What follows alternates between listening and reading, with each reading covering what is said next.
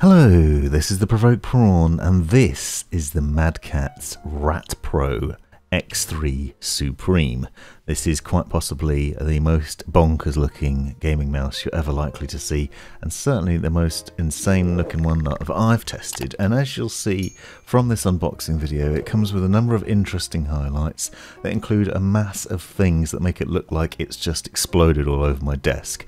Side plates, thumb rests, external back plates for adjusting the size and comfort of it, new replacement scroll wheels, all sorts of things. It boasts a magnesium alloy exoframe that's designed to be light and super strong, and it's also built to be comfortable in the hand, and comes with a number of other highlights that include 10 onboard memory profiles, up to 16,000 DPI, 400 inches per second, 50 grams acceleration, 3000 Hz max report rate, a PixArt sensor, Omron switches that are guaranteed up to 50 million clicks, and as I said, all these other things.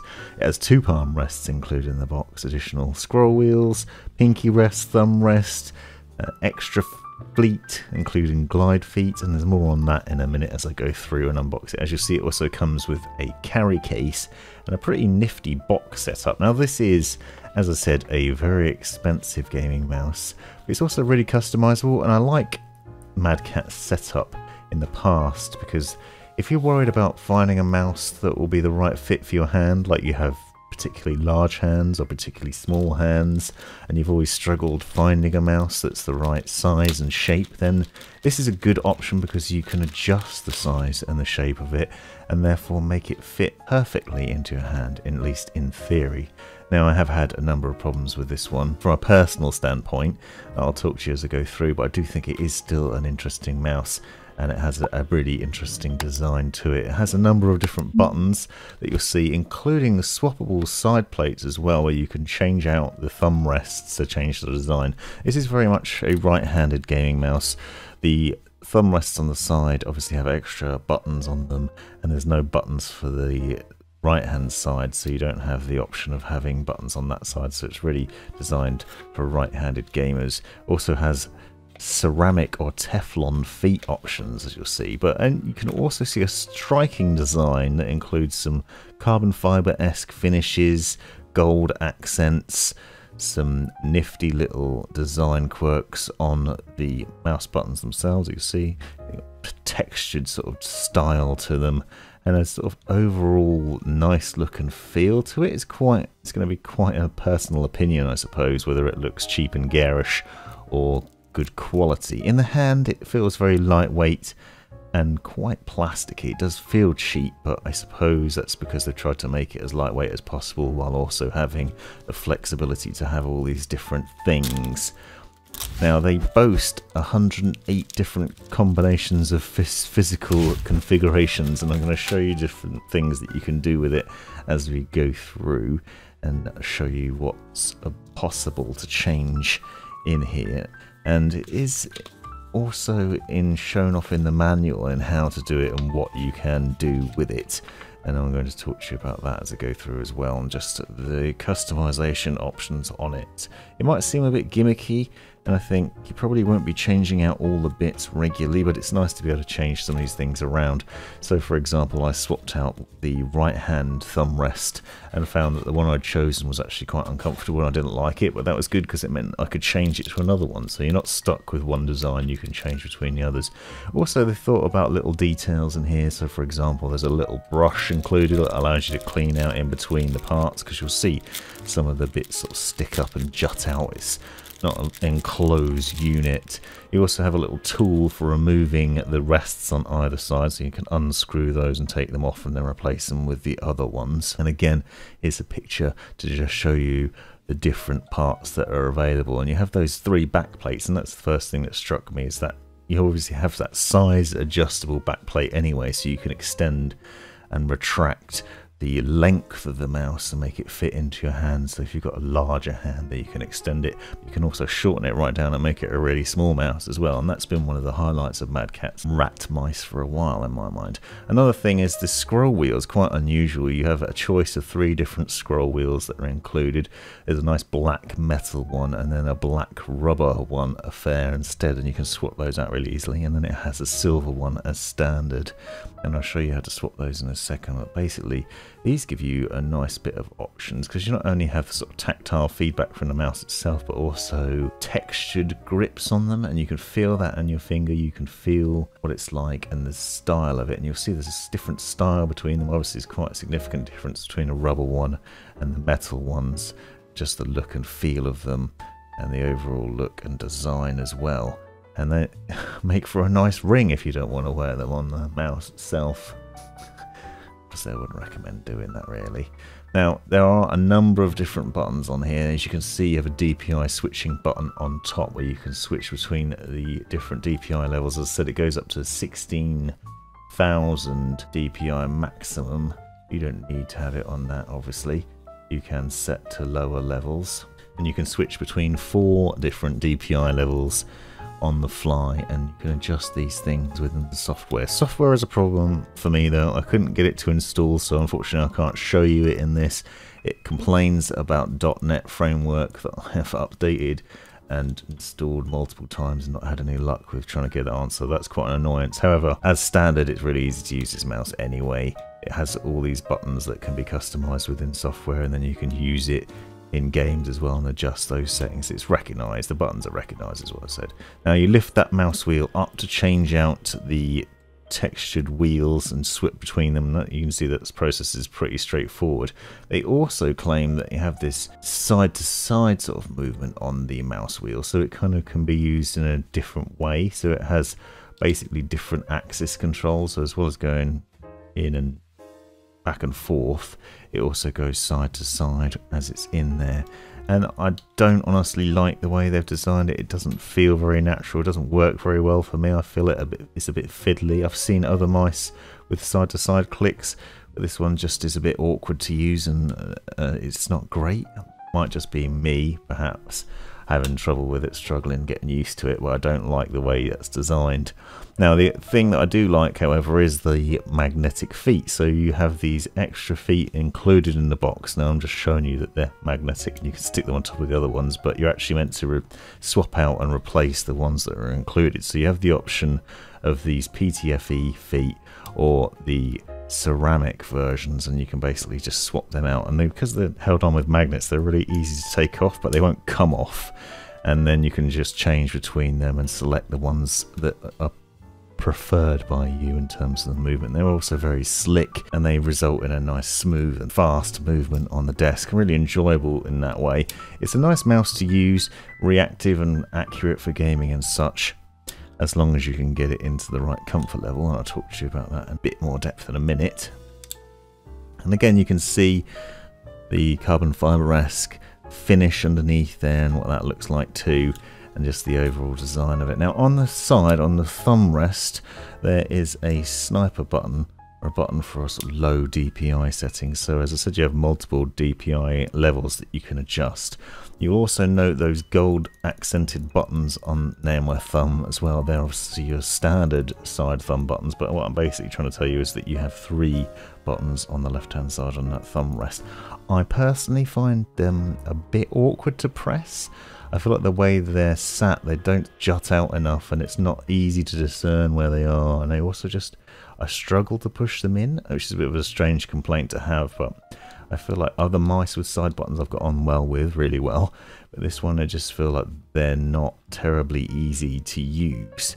However, again, that's going to be a personal preference thing. I just feel like the fitment of them, I can't really explain why, I just can't get on with them. However, I do like the press of them. They are nice and soft to press and gentle too.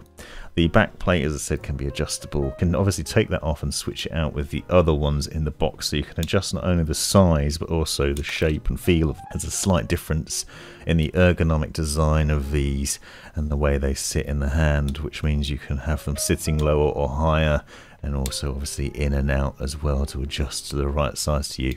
Again, this is another thing I found was a bit awkward. I didn't find as much of a problem with the previous Mad Catz mouse that I looked at, the 6 Plus, but this one for some reason I just couldn't get it to fit in my hand the way I wanted it to, and it was a bit of an oddity. However, I do like some of the other accents to it. You'll note, for example, this sort of raised grip on the left hand side by the left mouse button. It sort of stops your finger from slipping off the mouse, and also just gives you a nice little rest for it when you're not clicking around as well, which I really like. And I like the sort of hooks and thumb rests and things like that you can get on it.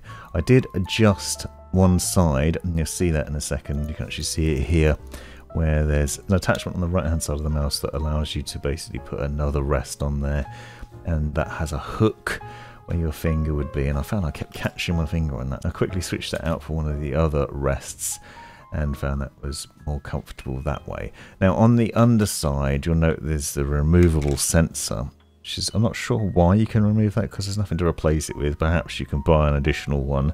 However, you'll note that red button there that juts out from the underside. That is allowing you to then switch between profiles on the fly, so you can program them within the software, and then you can switch between 10 different programmable profiles with ease by just pressing that button, and you'll get an LCD display on the underside that counts through and tells you which ones.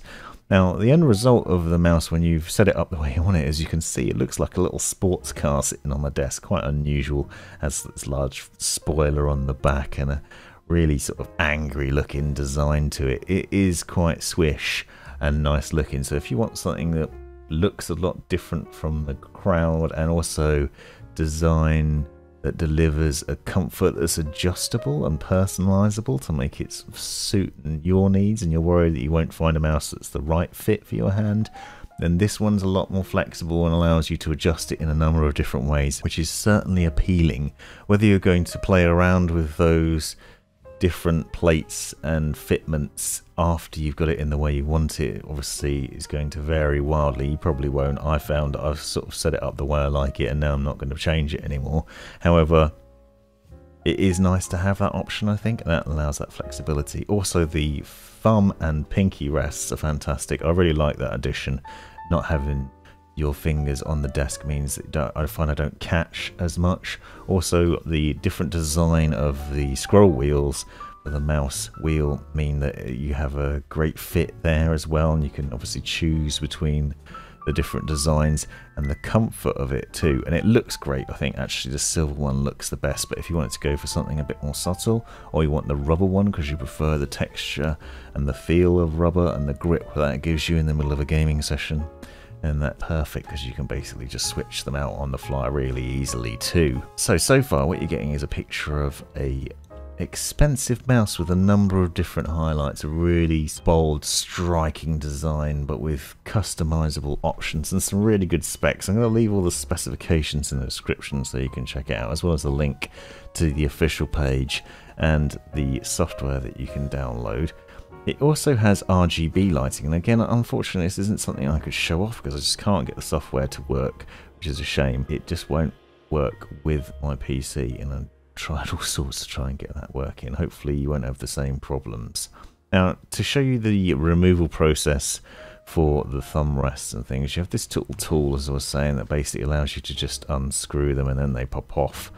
A nice little easy process, and those screws just come out and allow you to remove the thumb rest and obviously on the side of the pinky, and then you can change to the other design, and you can see again you can switch between but the choices for the left hand side essentially give you a nice bit of a thumb rest with some buttons that you can press, and you can see you've got several buttons in this setup, including that sniper button I was talking about. It's actually a precision aim button, so you can basically press and hold that and get a slow and low DPI that allows for a more precise aim. Seen that sort of similar button on other mice from Corsair and Razer and Logitech, and it's a nice addition here too.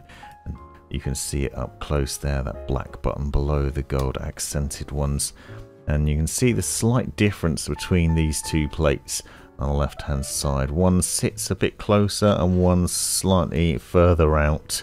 So if you are like me and you have troubles feeling that button, perhaps you just feel like your hand's just a bit pushed out, but basically it's making the mouse wider. So you can make the mouse wider and longer and customize that fit to the way you want it. Now the plates on the right hand side also swap out, and you can adjust the fitment of those ones too. And you have 2 extra options here in what you can change it out for.